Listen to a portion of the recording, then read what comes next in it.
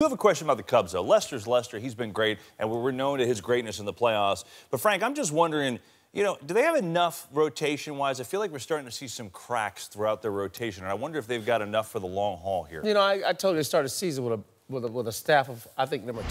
I think Lester's the number 1. He's proven in the past. Right. But the rest of their guys are all number 2 or 3 pitchers. But the bottom line is, will they go out and make a splash at the All-Star break? Because they're scuffling. The offense is not scoring enough runs. They might need enough of some more pitching. I'm worried about their offense because they're more talented than this, but no one really's got it going all year but Chris Bryant. Yeah, but listen, I mean, the back end of their bullpen is phenomenal. You got Morrow and you got Strop in the back of the lineup. But right there, man, you saw the ERAs. The one thing that sticks out to me like a sore thumb is Yu Darvish. I need a little something more from him. To come over and to make such a big splash in the free agent market and to sign such big number contract with Chicago Cubs, I'm sure they were expecting a lot more at this point in time. I mean, offensively, Rizzo hasn't gotten going. I mean, this is a division where they're not going to walk away with anything. Right. 4 out of the 5 teams in this division, man, are plus run differential. Well, they give a lot of money to Chatwood. He's walking the ballpark. And by the way, it just was told that Joe Madden after the game said that he did call for the bunt. Believe it or not. Why didn't he call for a squeeze? In that play, I don't. Why didn't he call for a squeeze? You see me over there? I don't know. You see me over there? And this one right here? Are no good with nobody on. I don't like that? safety squeezes with nobody on. Well, see, that's interesting, right? Because you figured you're just going to call a squeeze, suicide. Exactly. Right? You suicided with no outs. Well, that's what I'm saying. It looked awkward from the beginning, man. Hey. That's why Rizzo was halfway down the line. Well, let me get it right. Awkward. Bryant and Baez, the only 2 have been swinging consistently all year for this team. When you got that guy up there first and third, there's no way I'm putting on that. Let me ask you a question. If that game is tied 1-1, you like the call? I don't like the call at all. You don't like the call at all? Because he's leading the league in National League in RBIs. Let the man swing the bat. It's a weird one. He's dangerous. It's a weird one. Cubs don't score again. They score 1 run against the Indians. Not a series to remember. You just wonder what they're looking at right now. They got some holes. They got some things to figure out. I mean, let's throw it out there. Can Justin Verlander have the single greatest season in starter history and beat Dwight Gooden's record this year? I think so. He's capable. Yeah. We saw what he did coming over from Detroit last year. Put a spark in that team. They were World Series champions. For some reason, he's so comfortable in Houston. He likes pitching there. I don't know if it's being there every day watching Nolan Ryan look at you up close. Yeah. But for some reason, he's hit another gear. He's always had it in him because I faced a guy, you know, my first couple of years when he was in the league, and he was amazing. So right now he's comfortable. He's healthy. As long as he's healthy, he's going to pitch like this because the guy knows how to pitch. He knows how to really work that zone like no other. I mean, I've never seen a guy that can pitch up in the zone perfectly at 96 miles an hour and it makes a guy look crazy all the time. What do you think, Swish? Well, there's no one that can locate the fastball like he does, man. I mean, exactly. that was back when we were facing him back in the day, you know?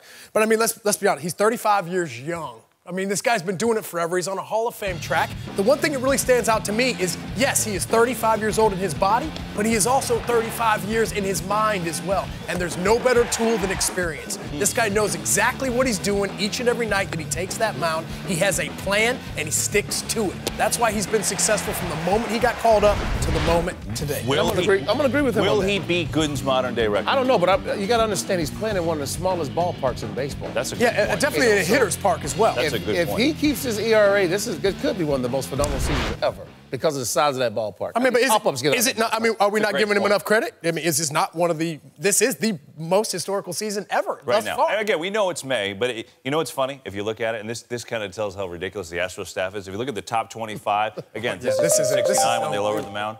There's 3 Astros in the top 25. Their current starting staff, Verlander, Morton, and Cole are in the top 25. Again, long way to go. Amazing. It is pretty impressive. What's going on right now. Fun to talk about Verlander. Rusty today, guys. Give him Rusty, a 9 ERA punches, went up 9 today. punches, That's 9 of them. wow. That is something. Shohei. This is your guy. I'll be honest, this guy is getting better and better. That's a clutch situation. They're down 3-1 in the ninth. Big hit. Motivates the team. What happens? They win the next inning. So, you know, this guy, you got to get him in the game as much as possible. I know this pitching thing's an incredible pitcher, but they're a better offensive team when this guy's in the lineup. You called for this a month ago. And if they don't keep him in the lineup, they're not going to win. I'll be honest with you, because they're chasing the Houston Astros. They need his bat in the lineup on a daily basis. Well, they're going to need his bat in the lineup and him to pitch. I don't care if they go to a 7-man rotation. They got to find a way to get this guy in the lineup every day. Yeah, I mean, I get it. I agree he's having a tremendous start of the season, and he is a sensation that we have never seen before. But let's be honest. If the Anaheim Angels want to win in the playoffs, he has to pitch.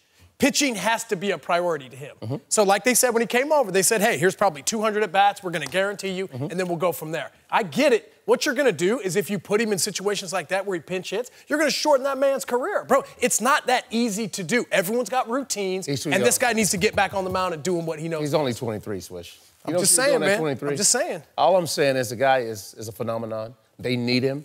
And chasing the best team in baseball from last year to this year It's a tough chore for anyone. So if I'm the manager, I'm going to try to find a way to get this guy in the lineup every day because I need him. When he is in the lineup, they're averaging a run and a half more than when he's not in the lineup. So my question is what they've been doing all year, and they've stuck with it. He starts day before, day of, and day after start. He does not hit. Would you change that? You want him to hit all? I want him to hit because I think he's that flex still.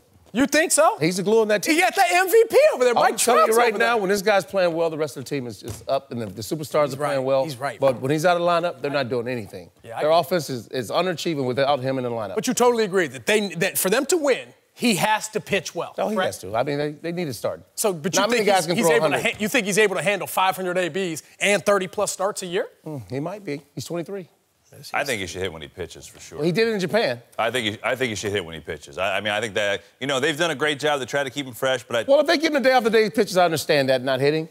But the rest of the days, I got to have him in the lineup because it's hard to find a guy with that much power from the left side that protects all those right-handed hitters they have. Yeah. It's hard to have him out of that lineup. I mean, he definitely helps their lineup, no doubt. His OPS is 950. His OPS is 950. Yeah, that boy good.